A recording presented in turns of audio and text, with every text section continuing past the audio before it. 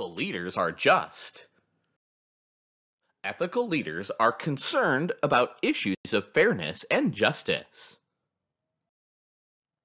They make it a top priority to treat all of their followers in an equal manner. Justice demands that leaders place issues of fairness at the center of their decision making. As a rule, no one should receive special treatment or special consideration except for when his or her particular situation demands it.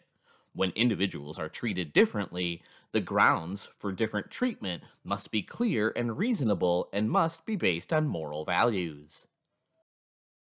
When resources or rewards or punishments are distributed to employees, the leader plays a major role.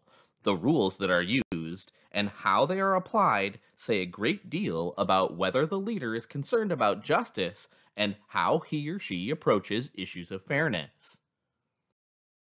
Several of the common principles serve as guides for leaders in distributing the benefits and burdens fairly in an organization.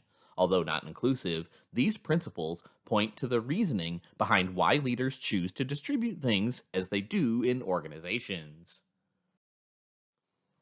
In a given situation, a leader must use a single principle or a combination of several principles in treating followers.